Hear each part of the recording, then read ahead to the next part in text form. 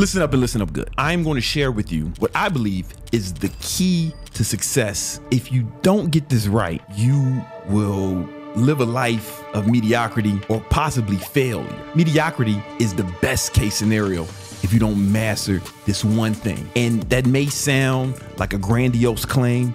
It may sound over the top. I promise you it's not. This is the one thing that if you master it, success will become easy. Balling would be your baseline. Success in relationships, success in business, success in your fitness journey, anything you want to accomplish, it's required that you master this one skill. I learned this the hard way. A lot of y'all know my story. When I was in my early 20s, my father killed himself. Boom, blew his brains out, shot himself in the head. The family was left with nothing except for a bunch of bills and problems that he left behind. And my father was like my best friend. Like when I went to Chicago, I hung out with him instead of like guys my age. So while dealing with all the grief of losing my best friend and father, I still had to figure out a way to take care of the family and bring us out of the circumstances from this bad hand that we were dealt. And what happened was I had to control my emotions, right? I was feeling grief. I was feeling severe sadness, some anger, and I had to learn how to control my emotions in a way where I could still perform. I've told the story a million times. I started waking up at 4 a.m., training people in the morning, and then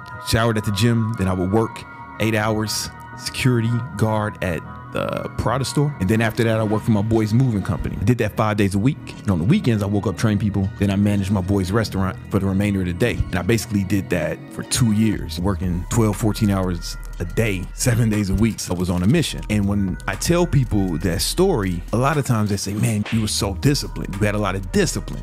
And I used to think that discipline was the most important thing when it came to success. I used to think that, I used to preach that. But when I think about it, now that I'm older, 40 years of life, when I realized it wasn't discipline at all, it was my ability to control my emotion. And when I say control, what I mean is I was able to harness the emotion that was most appropriate for the task at hand. And for me, that emotion was determination. Determination to help myself, the determination to build a better future for us all. And with that determination, I didn't need discipline, right? Because discipline means you do what you're supposed to do when you're supposed to do it, whether you feel like it or not. I don't feel like it, but I'm gonna do it anyway. And I'm not saying that's not important, but there's a higher level, right? If you can master your emotions, you won't even need discipline because you'll want to do it. You see what I'm saying? I put myself in a mental state where I wanted to do the things. I wanted to get those 4 jobs. I wanted to get up early and go after it every day. I didn't do it on purpose though. I was thrust in that position due to the circumstances, but I learned how to harness those emotions. That's what I want to talk about today. I want to talk about how controlling your emotions will improve every aspect of your life. Almost all the problems you're dealing with are a result of your inability to manage your emotions. I'm going to show you exactly how you can manage your emotions so you can improve every aspect of your life. I want you to think about something. This is you. Your current circumstances are just the results of all the decisions you made in the past. Think about it. If you're broke now, it's because you didn't work on building your financial prosperity in the years prior. If you're fat now, it's because you were eating bullshit and not working out in the years leading up to now. All areas of your life, everything you're dealing with is a result of the decisions you made in the past. Now, there are some things that will happen to you that are outside of your control for sure, but how you deal with them and how they affect you is a result of your decisions. So circumstances are a result of decisions. However, one thing I know about sales, I've done sales basically my whole life, and I've taught literally thousands of people. My team does millions of dollars every year, the sales team I built and trained. And one of the core principles to my sales strategy that I teach my students and my sales teams is that the decisions people make are based off of the emotions that they felt at the time they made the decision. For example, I'm sure you've all been mad at some point, really angry, and you've done or said some things that you wouldn't have done or said if you were in a calm, relaxed, confident state. Your emotions impacted that decision that you made. That decision had an outcome. You punched that motherfucker, or you got into a fight, or you yelled at someone, you did something that you wouldn't have done if you were in a calm, cool, confident state. A lot of y'all had sex with people that you wouldn't have had sex with if you weren't like super horny that day. It was late at night, you was drunk, and the 4 was giving you the eye, and you was like, fuck, I ain't got shit to do. Come over here, 4. Poppy Quattro. is what the homies started calling you after that. Or Cuatro Papi. I don't know, man. Spanish be in reverse sometimes. But you wouldn't have did that if you weren't super horny and or desperate. But those are emotions. That decision is based off the emotions you felt at the time you made that decision. Your emotions impacted your decisions. Your decisions equal your circumstances or the results that you're in right now, either today or on a larger scale, like your whole life, like the house you live in. If you had more money, you probably live somewhere else. But the reason you don't have enough money is because of whatever decisions you made in the past. Emotions equal your decisions equal your circumstances or results. If you can learn how to control your emotions, you'll make better decisions. And if you make better decisions consistently, you'll have a better life. Hope everybody's getting it. If you can control your emotions, you can make better decisions. If you make better decisions, you'll have a better life. It's real simple. But if you can't control your emotions, well, then you can't fully control your decisions. And if you can't fully control your decisions, then you are a liability to yourself and others. Prisons filled with people who made bad decisions. But let's say you make the right decision. Let's say you control your emotions. Let's make it a workout context. Are you going to work out today? You put yourself in a determined state. You say you're going to do it anyway, even though you don't feel like it, right? That's discipline, right? Cool. Maybe you just want to use discipline instead of what I'm talking about. Here's the problem with that. If you want to accomplish something, let's say your workout, that's an action that you take in order to reach your goal, right? That action is going to have results. If you take the right action, you'll get the right results. However, the quality of your actions is actually determined by your emotions. You ever been in a sad mood? Maybe you were sad about something or something bad happened. Sometimes there's one or two things can happen, right? You can either take it out in your workout and have a better workout, or maybe you have a shitty workout. I mean, it's happened to me before in the past. I had a shitty workout because I was in a shitty mental state. So even though I did the action, the quality of that action wasn't as good. The quality of the results were diminished. For example, I have sales teams, right? And there's guys on the sales team, and there's always someone who's outselling the rest of the team, and there's always someone who's underperforming the rest of the team. And when I watch their sales calls, or even talk to them, yeah, they're taking all the actions. They're doing all the things. They're using the script.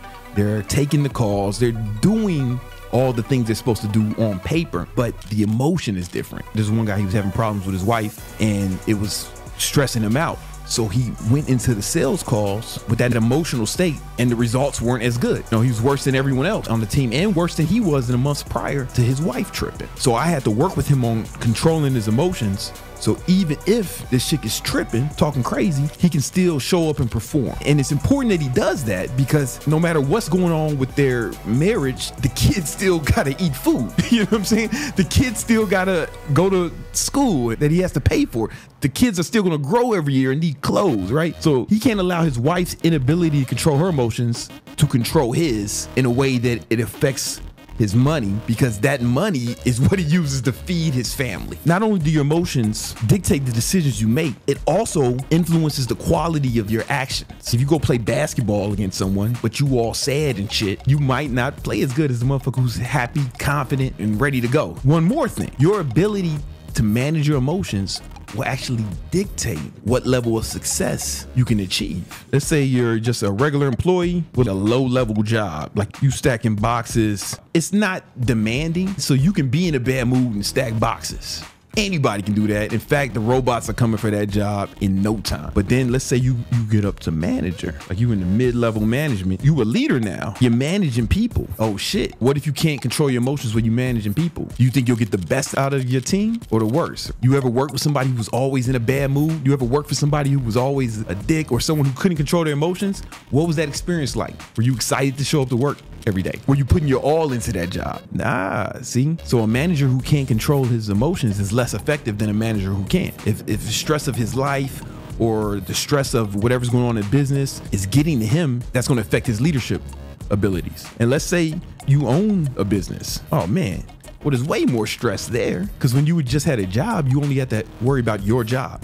And when you were just managing a team, you just don't have to worry about how your team performs. But if you're managing the whole business, now you got to worry about the marketing, the sales, the customer service, wherever product or service you're delivering, you got to make sure it gets delivered well. You got to do everything, especially if you're just starting out. So now there's a whole new level of stress. Stress is an emotion. If you can't manage the emotion of stress, how do you think your business is going to do? I really think that this is the reason why 80% of businesses fail. It's not because business is that hard. It's super simple, man. But people's inability to manage their emotions is why most businesses fail. 80% motherfuckers have road rage, get out and just shoot somebody. That's the inability to manage their emotions, man. If you can't handle traffic, how the fuck you gonna run a fucking 7-figure business? If your plane gets delayed and you have a fit like a child, how you gonna manage a big business? How you gonna be successful? How you gonna be the leader of your family? Recap, your emotions dictate the decisions you make.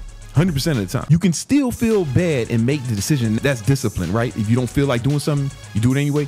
However, it's still low level, right? Because the quality of your actions is based off the quality of your emotions. If you're in a shitty state, your performance is gonna suffer. And then also, your ability to control your emotions actually affects the level of success you can attain. So it's imperative that you learn how to manage your emotions. And that's what we're gonna talk about right now. There are 3 ways to manage and control your emotions. The first one is your environment. This is your surroundings and the people you're with. So you ever clean up your house, clean up your room, and you just feel better? Has that ever happened to you? Yeah, we've all felt that way. Your actual surroundings can influence your emotions. If you're at a basketball game, sometimes I'll be at basketball games, courtside with the homies, Jimmy Butler dunking on people. It's a good experience. In that environment, you get all excited. You feel good in that environment, right? Or if you go to a real nice restaurant, they set the mood in there. They got the lighting.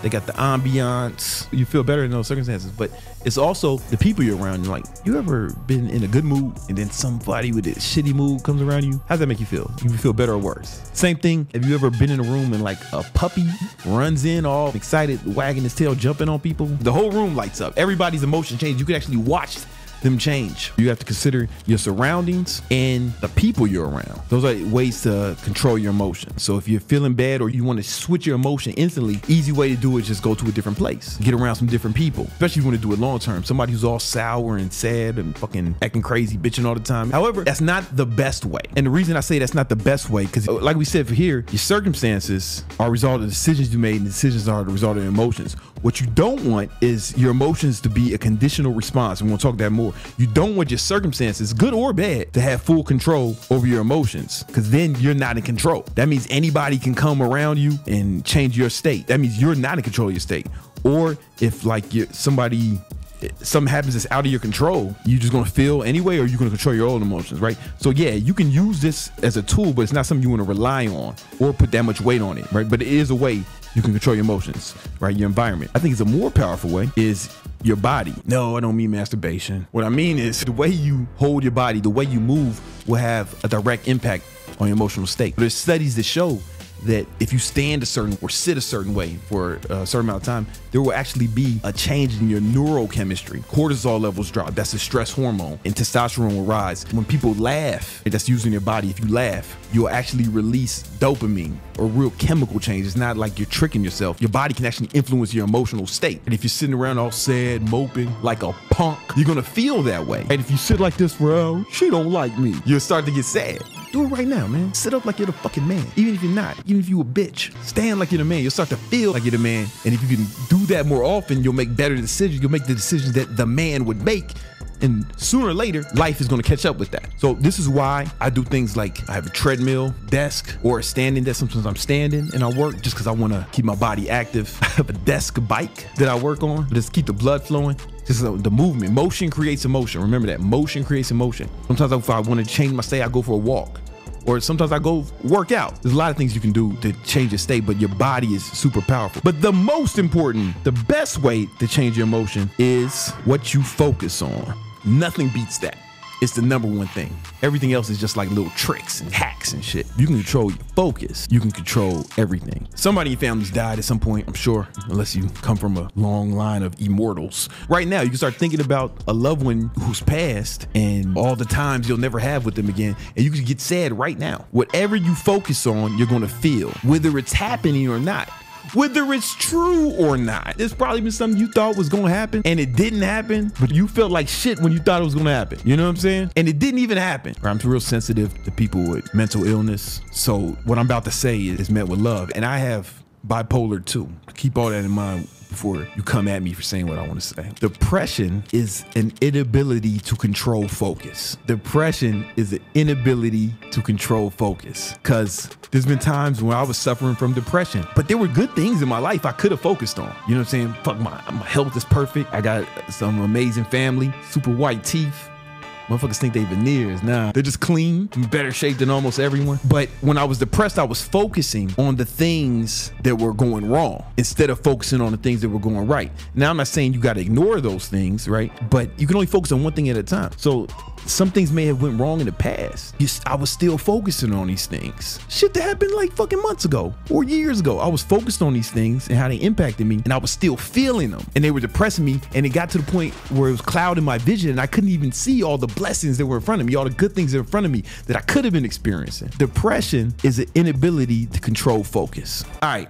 Guys, stay here. I want to talk about this more because I'm not done. I'm going to show you how you can control your emotions now and forever. And once you control your emotions, you'll be able to control your life, make more money. And if you can't control your emotions, you can't control your money. You can't control your money, then you'll be a broke boy indefinitely. So all the circumstances, all the results you have are basically the result of the decisions you made in the past. The decisions are based off the emotions they felt at the time they made the decision. Swear to God. The decisions people make are based off the emotions they felt at the time they made the decision. There's people in jail because they was like really mad and fucking killed somebody, but they wouldn't have killed that person in a different emotional state. People forget, talk so bad about OJ Simpson. What would you do if you catch your fucking wife in bed with someone in your house? I'm not saying I would have killed them people. I'm just saying I understand how someone could have made that decision under those circumstances. I control my emotions. I'm not out here killing people. But not only that, your actions. Let's say you do take action. If you're in a shitty emotional state, how well are you going to perform under those circumstances? So the quality of that action will be diminished,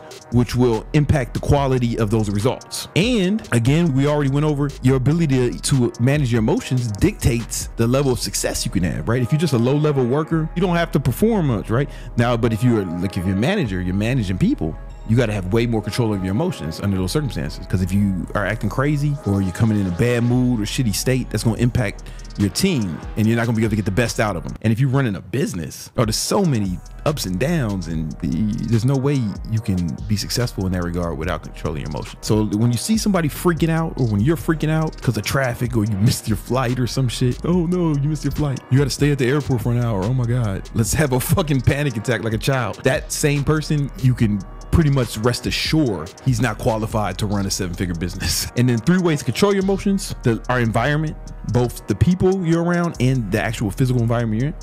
Your body, the way you move. Motion creates emotion. If you ever want to change your state, just change your body, right? Stand different, walk different, go for a walk, go outside, work out, smile, laugh, watch comedy, whatever you need to do. All these things, the way you move your body will impact your emotion.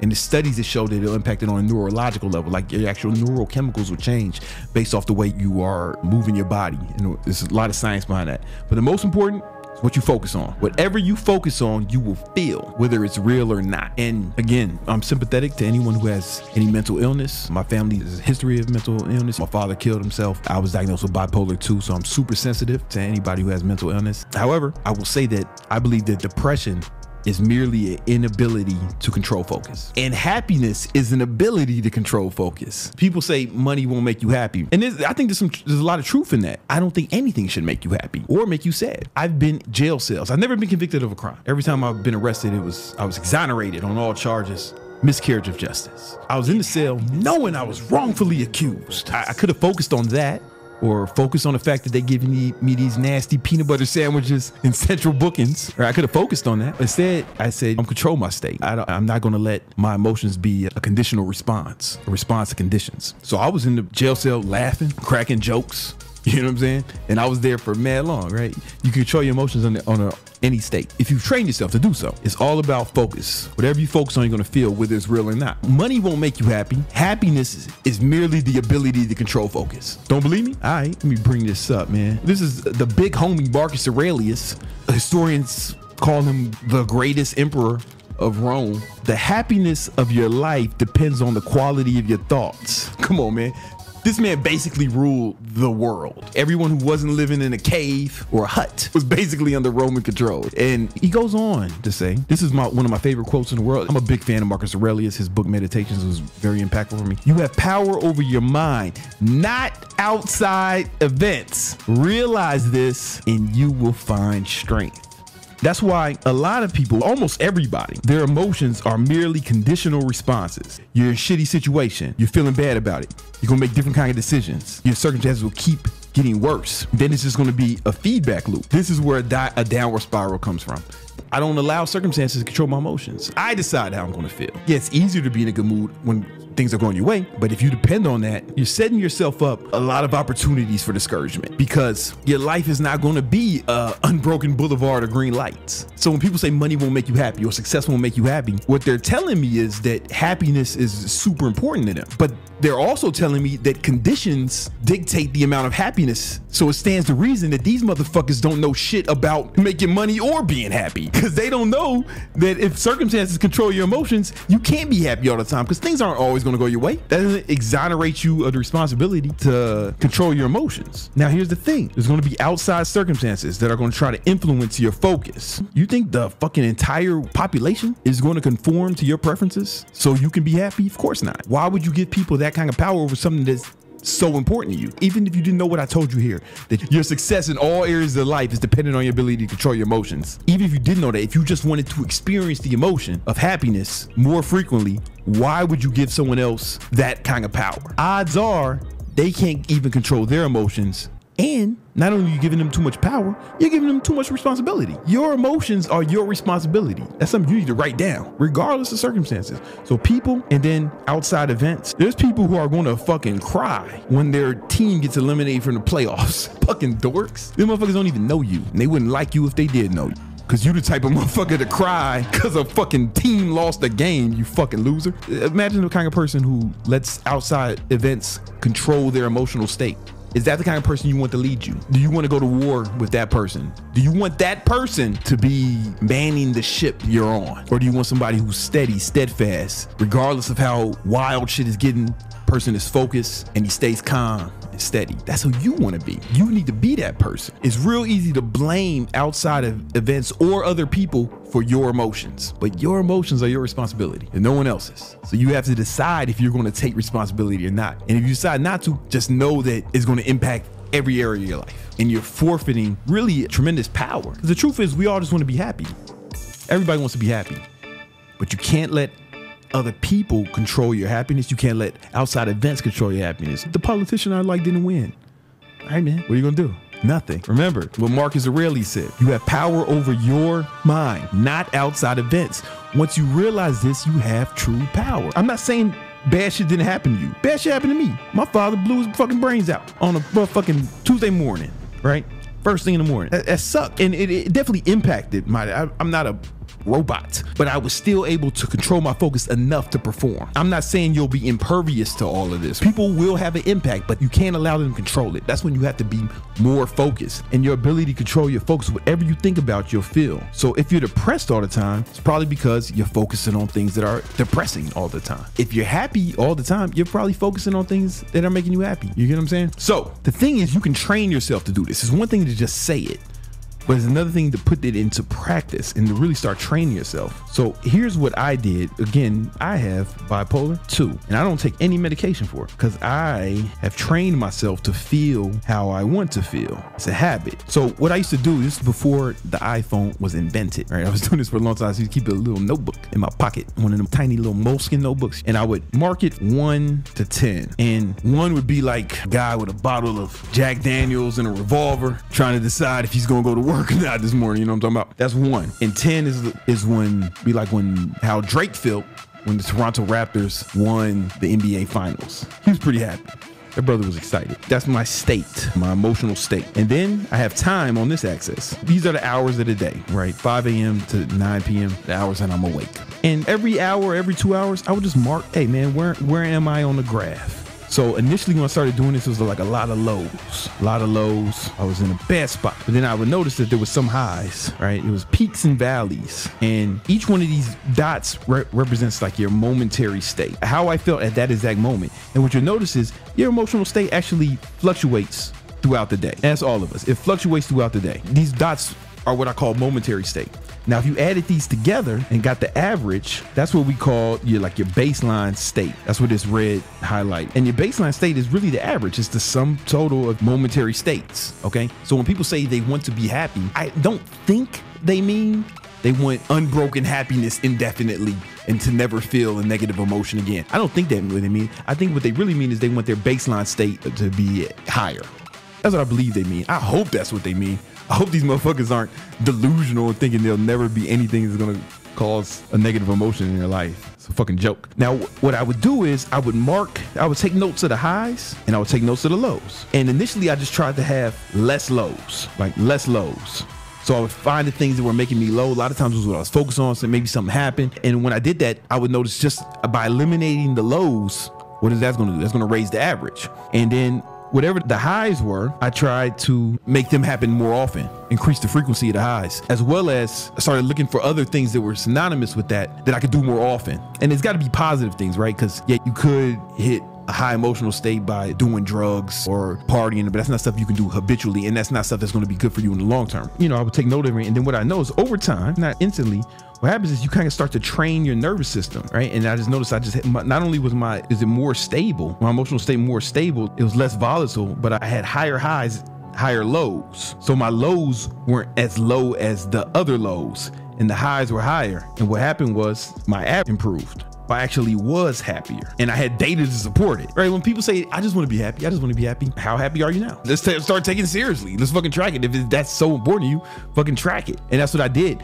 And what happens was I actually trained my nervous system to be more happy. Everything's a habit. LeBron James doesn't have to think about how to dribble a basketball. He just sees bad, he just does it. He doesn't have to think. It's ingrained in his nervous system. Your emotions can be ingrained in your nervous system. Here's the thing, emotions aren't even real, right? They're all in your head. They're not tangible. You can't hold them or touch them. It's literally all in your head. Emotions are different combinations of neurochemicals going off in your head. This is why doing drugs feels so good, because they either cause your body to release neurochemicals on its own, or they mimic the neurochemicals that your body already has. But you can manufacture it yourself, and you can learn how. You could train yourself to be happier more often, just like you could train yourself to do anything, but you have to be serious about it. And that's the best way to do it, I know, is to actually track it every hour. Now I still do it to this day. I use an app called iMood Journal. I'm not endorsed by them. They should reach out to me, give me a bag though.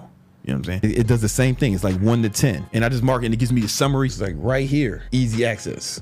Right next to Stripe where the money is, My Fitness Pal, the fitness, and then the Slacks where I talk that business. Most important shit right there. It's the first one because this is the most important thing. I think this is the key, managing your emotions. The second way to do that is meditation. Meditation has been super pivotal in my life. It's the main reason I'm calmer than most people in the midst of stressful situations. Tony Robbins tells a story in his book, Waking the Giant Within. I read that when I was 17, changed my life.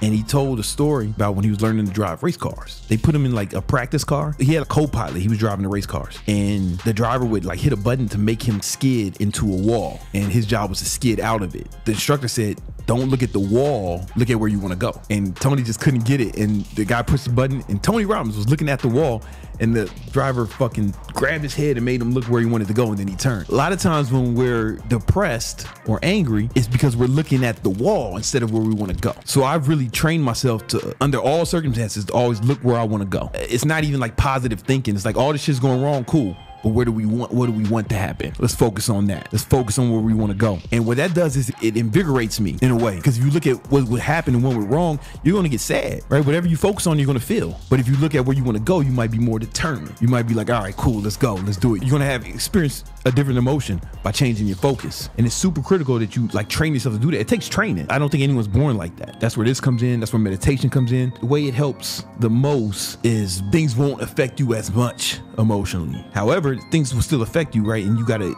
change your focus, man. It's super critical. If you can do this, you can succeed in life, man. And if you can't, man, you're destined for mediocrity. At best, mediocrity is the best case scenario if you can't control your emotions. Because it's like my man Warren Buffett said, Warren B, if you can't control your emotions, you can't control your money.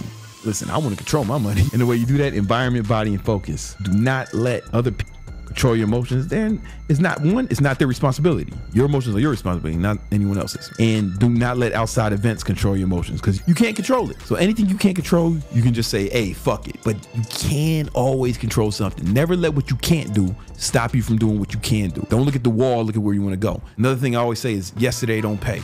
Yeah, a lot of this bad shit happened, wild shit going on. You had some setbacks.